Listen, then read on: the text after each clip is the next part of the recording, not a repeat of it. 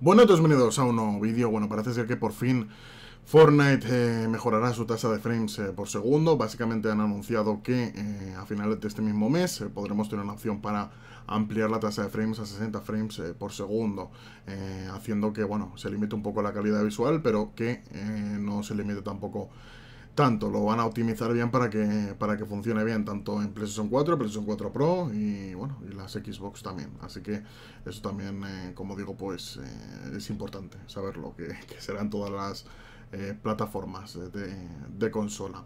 Con lo cual, no sé, veremos a ver si se nota mucho la diferencia gráfica y demás de una consola a otra, de PC y de absolutamente todo, pero bueno, es importante que el juego vaya fluido, sobre todo un shooter.